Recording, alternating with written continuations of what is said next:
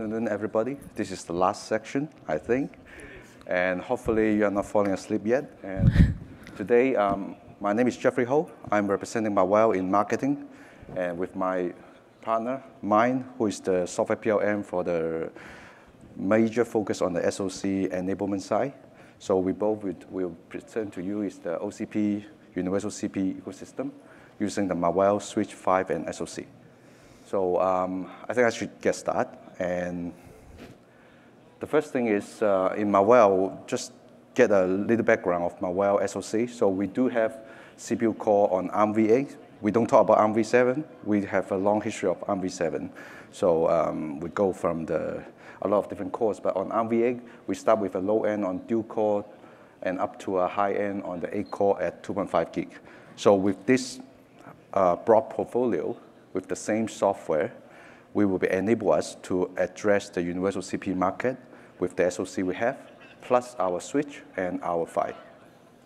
So some of these positioning is we're actually doing for a lot of different market, but universal CPE or virtual CPE side is one or two of the things that we believe is growing very fast. Thanks for the AT&T folks to start that. Okay, and Marvell, in Marvell, we do have a broad portfolio of products. So one of them is a CPU I mentioned. We have a A53 and A72 from 1 gigahertz to 2.5 gigahertz, 2 core to 8 core. And we do have the Prestera switching that go from like maybe 50 gigabit bandwidth up to a 1.8T. So we have a wide range of switch products that can address portion of the universal CPE market with Prestera, and the rest we will address it with our Soho switch, which will go from like a 4-port to 11-port gigabit Ethernet port with 10 gig uplink. And we also have a whole portfolio of Alaska PHY that can work in between.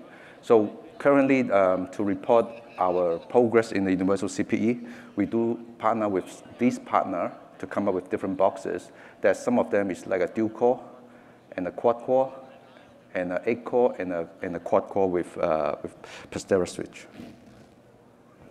So let's have a recap of the last year OCP universal CPE spec. And I changed it to small core and big core because we don't have Intel core with us. So from those specs, we actually see there's micro, extra small, small, medium, and large. And they go from a different range of performance, address different spot or different scale of the performance. And they have different SSD requirement, I/O requirement, and potentially like whether it's a rack mount, whether it's a standalone or with different configuration on the hardware side. And on the software side, one of the key thing is about using OpenBMC. And whenever you interact with a switch, you need a side to connect to them. And also they need to run like, example is Open Network Linux as an example. So that is pretty much the base minimum to be able to be used as a universal CPE. And from Marvell, we are going into them one by one. The first one I'm going to talk about is the micro universal CPE. And in the base spec is a 2-core Atom with 4 GB of DRAM, 32 GB of SSD, and with around 4 interface, where 2 of them is a combo port, so you can do SFP and copper auto detect kind of things. So in Marvell, what we are trying to address is we are going to use Armada 7040, which is a quad-core A72. Per core performance-wise, it's actually around, so Atom core with the same frequency will be doing about 1.8x in terms of compute performance. So we are well beyond the 2-core Atom limit, but we are getting a lot more in case that you need a lot more universal VNF performance. So we're using a quad core to address this market, and we're putting a Soho switch, so you can do your VLAN, you can do your DSA tag to split it into different MAC, or you can be in the same switch domain, and to get you a management port and the LAN. And on the WAN side, because of the auto media detect or combo port requirement, so we are putting in a 1512P PHY to do the auto detect. So in this way, we are fully compliant to the micro CPE spec in a controllable fashion with all Marvell solutions. So the next one we're going to talk about is about the extra small universal CPE. On this one, we actually put in a quad core with 2 GHz, up to 2 GHz with a 64-bit DDR, and you can go 8 or 16 GB of DRAM. And since the original spec, they are looking for like a 6 LAN and 2 WAN, and the WAN can be SFP or copper. So we put in a different switch this time, another sole switch we call Parado. It's a 6390X, which got 8 port of copper, 4 SerDes port that can be auto-config, auto-detect on those. So we are trying to demonstrate how to use a single chip to solve both the switching requirement and also combo port requirement on this. So other than that, because of the requirement, also have a BMC on it. So we're actually adding a BMC subsystem. Even the BMC subsystem, we are trying to address it using our Marvell chips. So this is our low-end A53. Can be a dual core, can be a single core. And we connect with the UART, HDMI, I2C, and potentially PCIe to get you the management port capability at the same time as a BMC. So with all this, we believe we can well address the ultra-small market. One last thing is the implementation of the LTE is usually a modem with a USB connection. And for Wi-Fi, Marvell do have 2x2, 4x4, 11N, AC, and potentially coming with the AX. So we can well align to provide a total Marvell solution for the extra small universal CPE. The next one is actually the small CPE. The original requirement is 4-bit core. It's like a 4 Xeon core. So for the Cortex A72, it's about 50 to 60 or 65% of a Xeon core. So we are going to use an 8-core Cortex A72. The partner is 8082 to address this, to get you enough performance. It can scale from like 2 GHz to 2.5. Hopefully that should be enough performance on the CPU core to address the market. And in the switch side, they actually, the original requirement is 10 gigabit Ethernet port with 4 SFP. So we do have a 2 option. This is one of the options that we use 2 Soho switch to address the market. So with 2 Soho switch, I can get up to 16 gigabit Ethernet port with 4 SFP. And depends on how you want the SFP to be configured. It can be a auto detect port, or it can be a standalone port, because each switch is an 11 port. And at the same time, if you think that you don't really need 10 port, for example, you say, hey, I only need 8 port or 6 port, then we can remove one of the switch to save the BOM cost. And the same BMC is available on the side, and the same Wi-Fi option, LTE option is all available. And natively, all our devices, we have 2 or 4 SATA, so we can do 2 M.2. And the last one is the dying gas. The dying gas is actually, we are implementing in our SoC. We have a little Cortex M3 that can do the dying gas without the main CPU. So that's how we believe this is a good fit for the universal CPU. So I mentioned about we have 2 implementations. So the other implementation is whenever you believe VXLAN or NVGRE is going to be useful in a universal CPE, like for example, it may help offload the VM to VM switching. So we'll introduce another switch, which is the Pastera switching, that can support the VXLAN and NVGRE, that can help upload some of these things. And this one is a larger scale switch, so it actually can go up to like 48 gig port or 24 2.5 gig port. And if you think that in the middle, your universal CPE is going to connect to a lot of access point, then all these PHY can be upgraded to a 2.5 gig PHY and get you like 24 or 12 2.5 gig. And other than that, the core is an 8-core, and we use the high-performance SKU, which will get you to 2.5 gig with 8-core. And also, the rest will be very similar to what I have before. Okay, and the BMC will be the same BMC subsystem that we can leverage across the board. So I finished my hardware section, and I will introduce Maen to the crowd and continue on software. Yeah. So we all know without software, nothing will work. Okay, so to answer the OCP uCPE spec that was introduced by AT&T, actually we identified a few important ecosystems that we are now supporting. We are talking about ONI, SAI, and Sonic, which is an open networking operating system. we have ported ONI with uBoot, and it's working in our CPUs. If I also mentioned by Jeffrey before that the software is compatible along our CPUs, so this is something that we will benefit from all of our CPUs that were used so that before, and all the uCPE classes introduced by Jeffrey.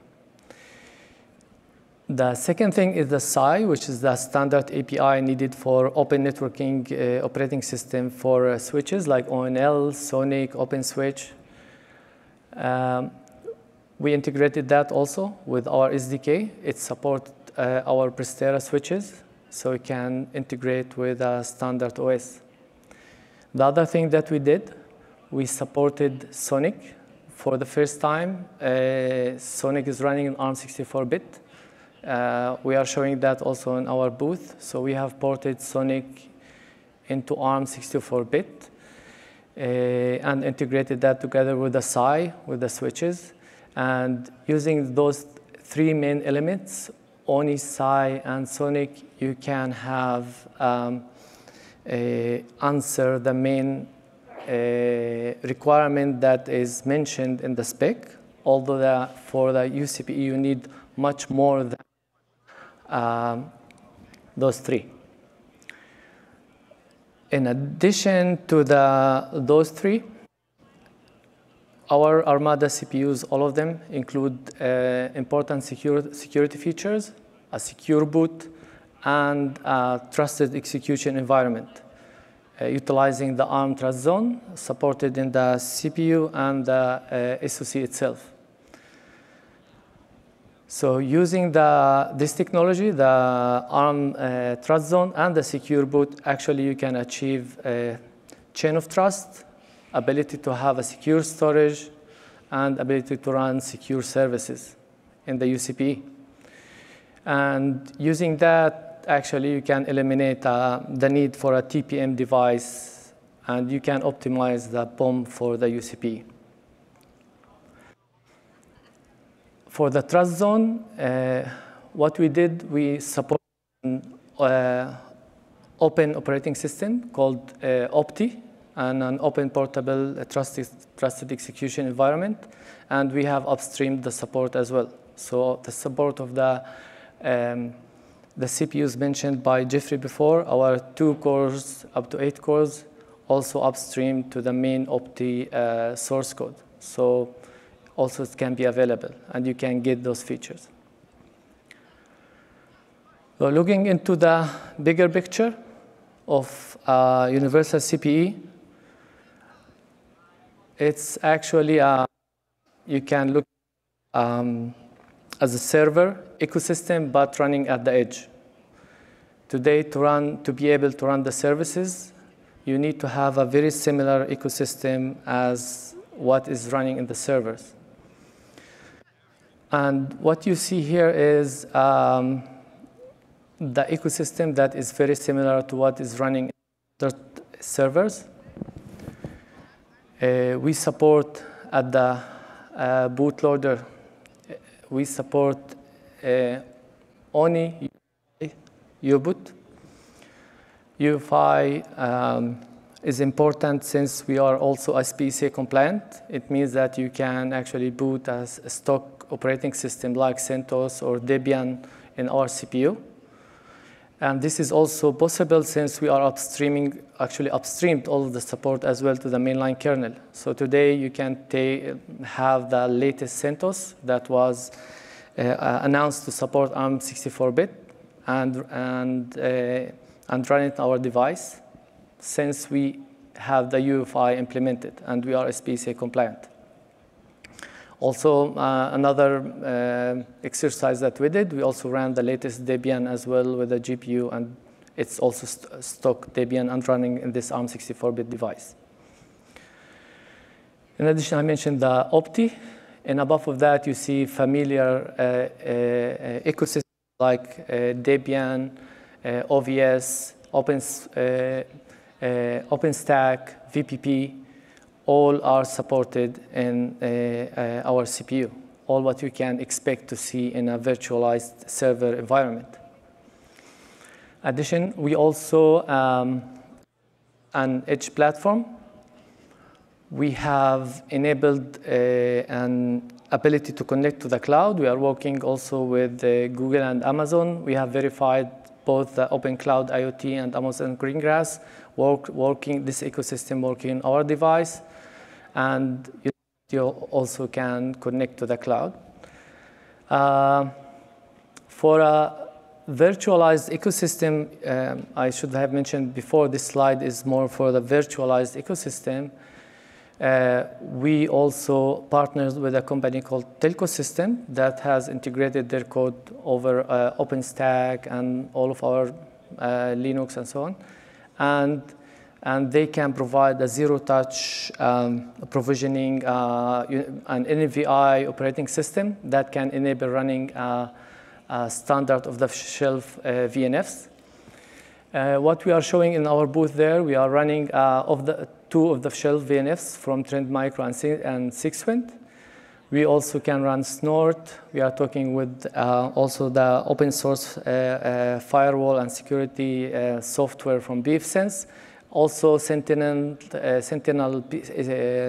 it's a company from Germany. They have a security software. They have also ported their VNF, their software to be a VNF running with OpenStack and our hardware. So this is also an extra VNF. We're also working with other partners, also with ARM, to enable more VNFs running like SD-WAN and others on ARM.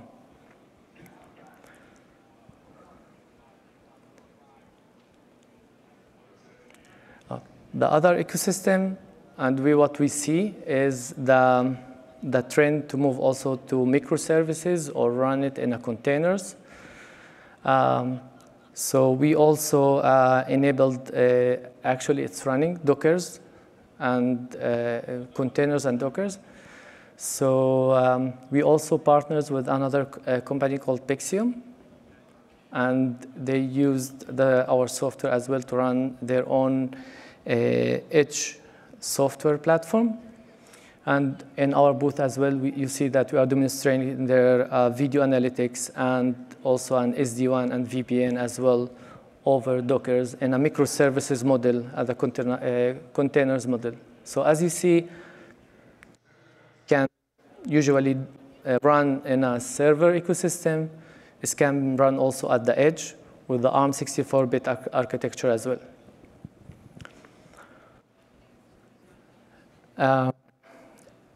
So what we have today and what we did, like I will go back very fast.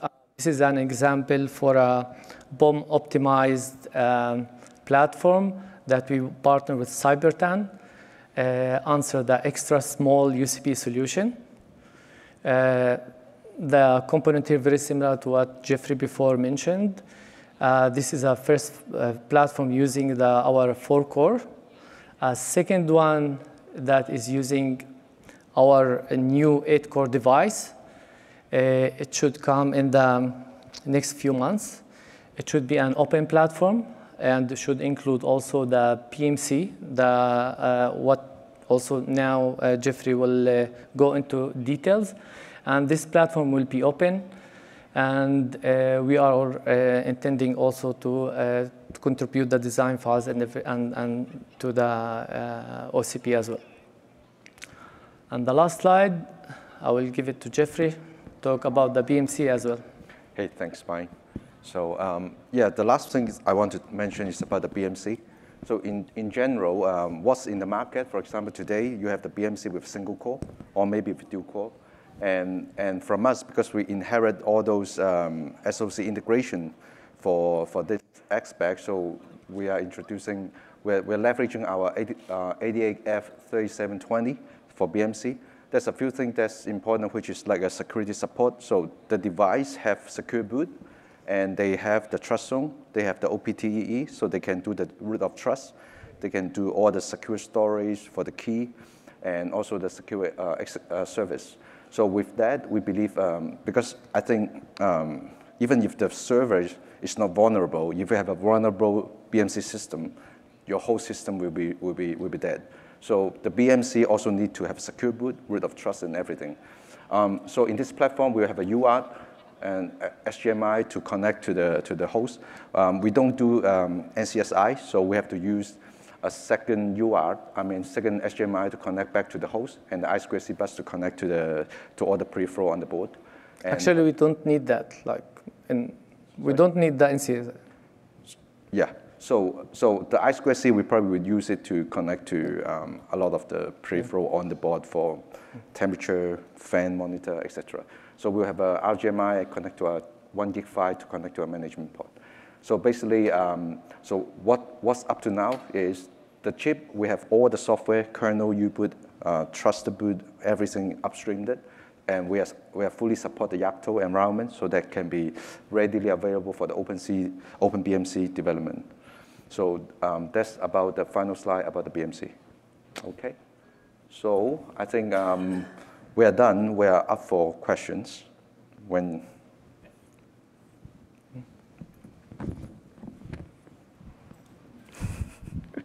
I think we have time for questions. Yes, we do. And it's the last one, so no one is rushing us out, I think. Okay. So any question from the audience? Yes, sir.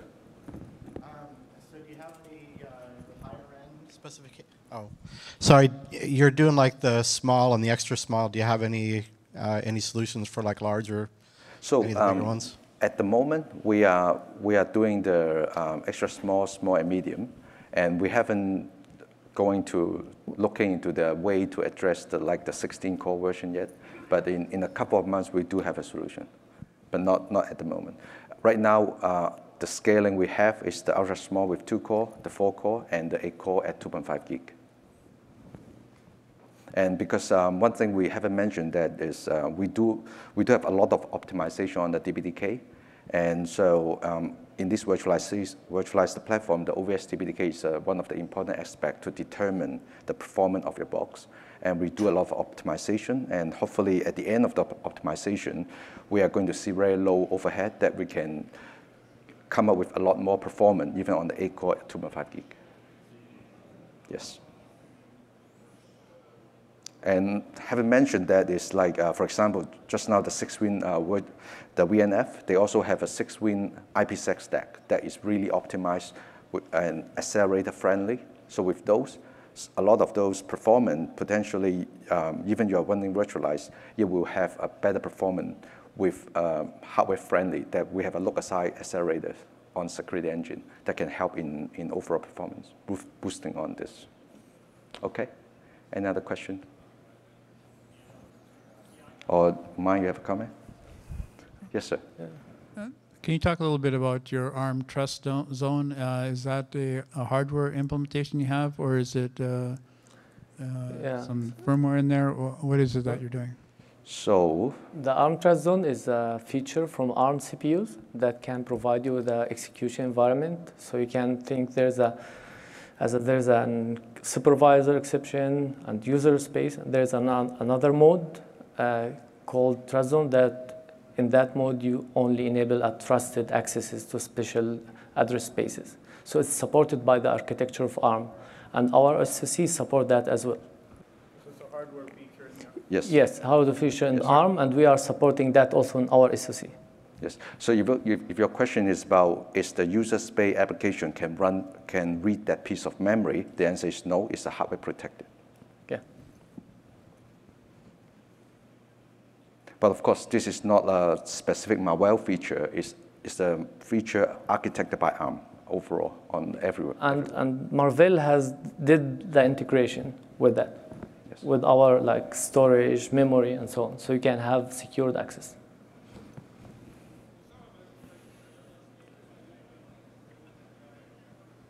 Another question from our team?